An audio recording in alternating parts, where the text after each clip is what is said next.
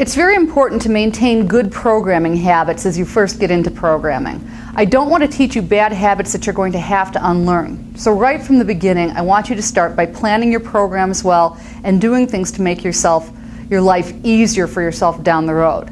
The biggest part of a program's life cycle is in maintenance. Programs will exist for years and years, having to have slight updates. And while you may or may not be the person coming back in 6 months or a year to update it, somebody is going to be. So it's common that businesses will have specific ways that they want things done, specific documentation to help programs to be easy to understand. And you're going to have to follow some basic guidelines that'll be set by where you work. But some common things. You should comment appropriately. And I personally believe that this means typically at least one comment per module explaining what the module is doing. You should have meaningful variable and module names. The module is going to be the part of your program that does something, like calculate sales tax.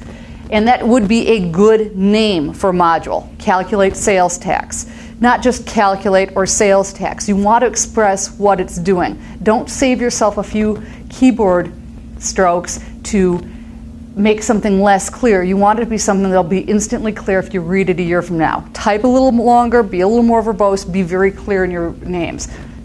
Variables should be a noun. Sales tax, total line item, they're all nouns. You should have clear statements. When you're writing lines of programming code, you can potentially have them wrap down into multiple lines. Sometimes it's better to break them into multiple lines so it's clearer and easier to read. The rules for that are specific to each program, but pay attention to line breaks and make sure that it makes sense. And you also want to have very clear inputs and echo their outputs.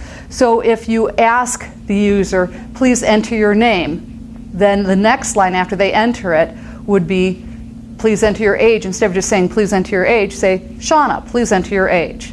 That way it repeats to them that you got their name correctly, and it helps them verify what you're working with. One of the most important things, probably the most important thing that I teach programmers and any sort of developer, whether you're developing a video game, a web page, or a program. If I only teach you one thing in this lesson, this is the most important thing. It is not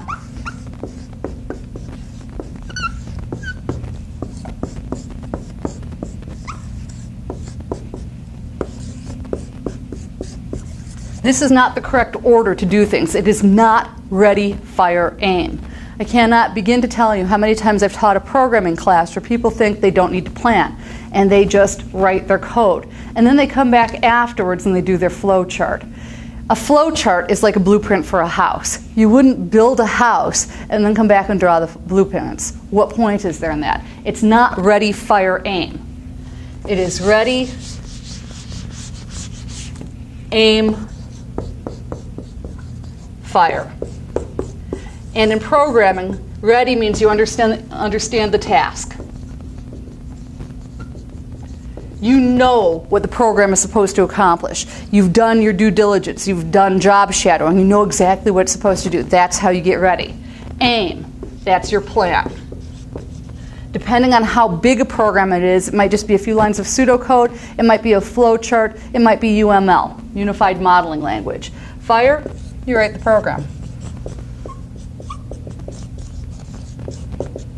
But you always want to understand the program, plan the program before you code the program.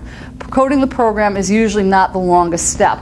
Understanding it is typically the longest step. Understand, plan, write. That order. Ready, aim, fire.